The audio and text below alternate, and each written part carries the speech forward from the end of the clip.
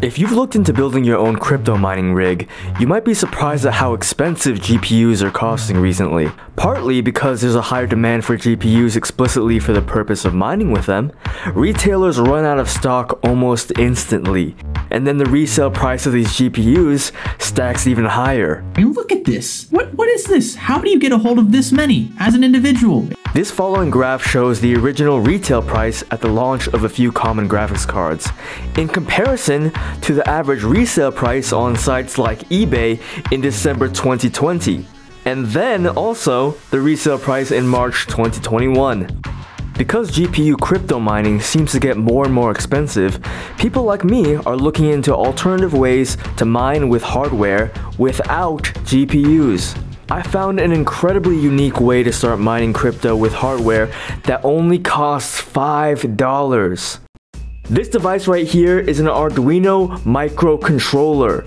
If you're into electronics like me, you might already have one of these laying around your house. But with these microcontrollers, you can actually start mining cryptocurrency today. Yes, you heard that right, with an Arduino, the same exact devices that you can use to make crazy LED cubes. This one right here in my hand is the Arduino Uno, and it can cost you anywhere from $10 to $20.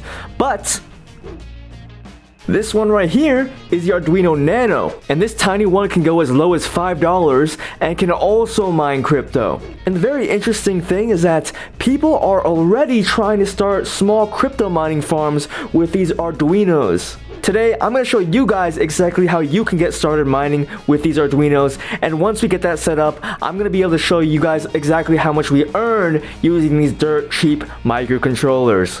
Let's get into it. Now, if you don't have an Arduino, I left links in the description of a bunch of Arduino boards that are compatible with the coin that we're mining. I personally suggest you get the Nano, like the one I'm showing you on the screen right here, but if you're just starting out, any of these will do. But if you actually want to get into electronics and breadboarding and make stuff like that LED cube while also learning how to crypto mine, then I suggest you get a full-blown Arduino Uno kit instead, like this one for example. And I also put a link to this in the description as well. For this specific tutorial though, you can just get one of these Nanos and let's move on. And once we get those Arduinos ready, we need to go to DuinoCoin.com, and this is going to be the coin that we're mining. This coin is so great and interesting. If we actually go to the team over here, you can see that the primary developers over here are only 17 to 20 years old. These guys are incredibly young, and I respect their hustle so much. Anyway, we don't have to worry about that. We can go ahead and click on the Get Started button to go through what we need. Scroll down to download the latest release, and you should download whichever one that fits your needs. Actually, I think this one is just an image, right? Yeah, so you can click on whatever you want over here, and it won't matter yet until you're on the GitHub page. And then once you finally get to the GitHub page, scroll down, and now you have to be specific about which one you need to select. So for me, it's Windows. Click on Windows, and I'm going to download it to wherever I need to download. All I did was download the zip to my desktop, extract it, and we get a bunch of these files and executables over here. The one that we want to open the first is the wallet.exe or the wallet.whatever for you. If you're using a different operating system, then it might not be exe. And once you have that opened up, you should see a GUI wallet somewhat similar to this. Of course, we don't have an account yet, so let's click register to register for an account. My username is going to be Ted Gets Bread, of course, and my password is going to be you think I was going to tell you my password? Moving on, register. And the registration is successful. The new user has been registered successfully. You can now log in. Log into my account by typing in my stuff. And we are in, folks.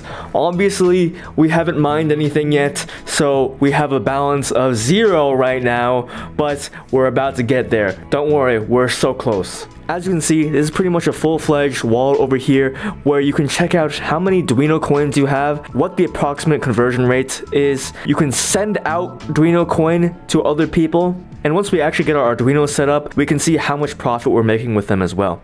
Alright folks, so we downloaded everything, we set up our wallet with an account. Now what do?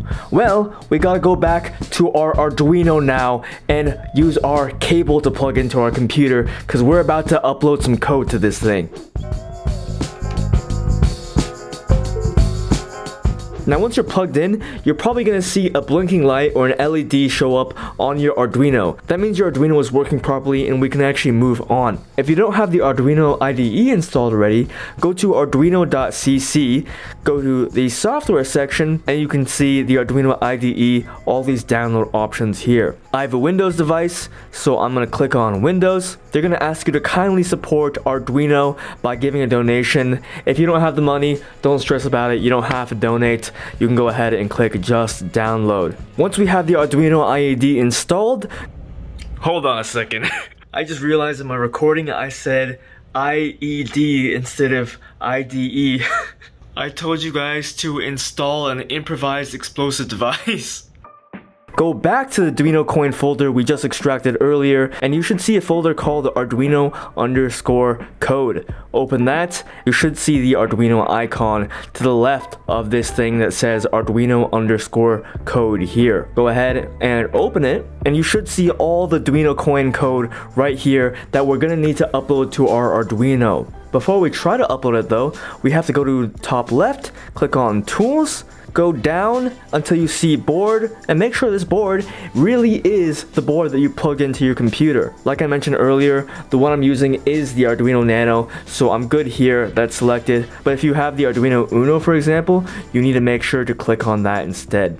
Then go over to your processor, hover over that one. You need to make sure that the processor is the exact one that's inside of your Arduino. How do you do this?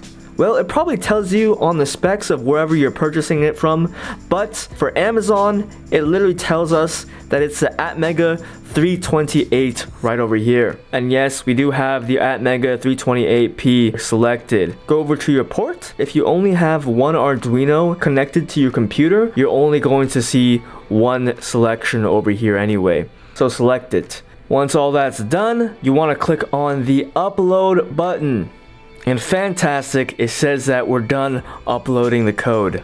We don't need the Arduino IDE anymore, so let's exit out of it. Once again, go back to the folder where you have a bunch of your DuinoCoin stuff, and this time you want to click on avr_miner.exe, and you're probably going to see a command line interface that looks somewhat similar to this over here. Enter your DuinoCoin username. This is whatever you put in your registration. Mine is Ted Gets Red. Configuration tool has found the following ports. COM7. So actually already recognizes that my Arduino right here is on my COM7 port. They are correct that it's COM7. So I'm just going to type in COM7 again. Do you want to add another board? I don't have another board, so I'm just going to type in N.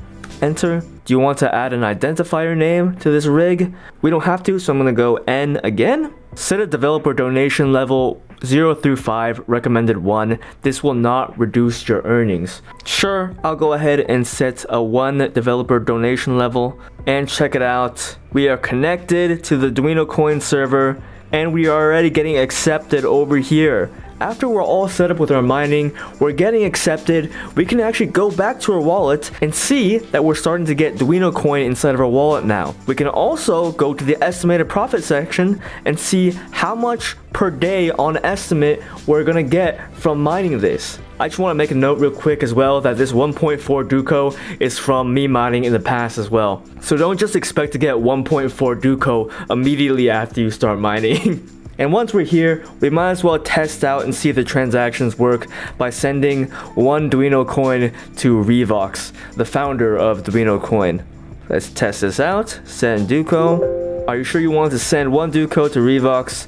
Let's try it out. And then it says we've successfully transferred our funds. Now while we're mining, I also want to show you guys some other cool tools we have available from the DuinoCoin team as well. We can actually go to wallet.duinocoin.com, type in our username and password, and check that out. You can see all the information on your wallet, but in a nicer web format instead. Check this out. You can even see the transaction that I just made earlier.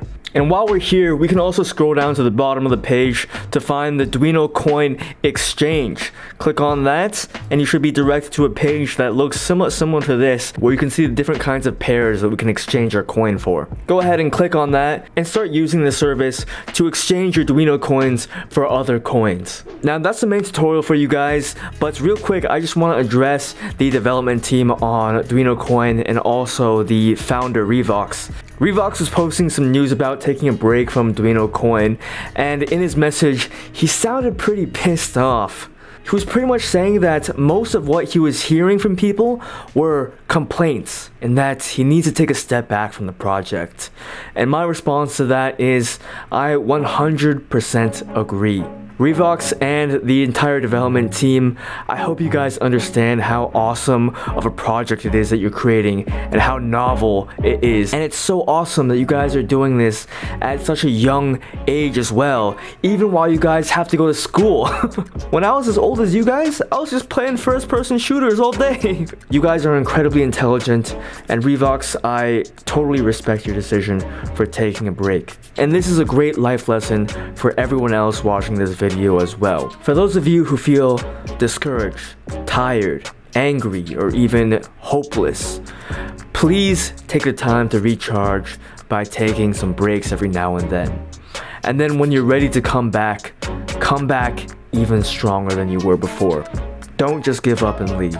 There's a Banksy quote that reads, "If you're tired, learn to rest, not to quit."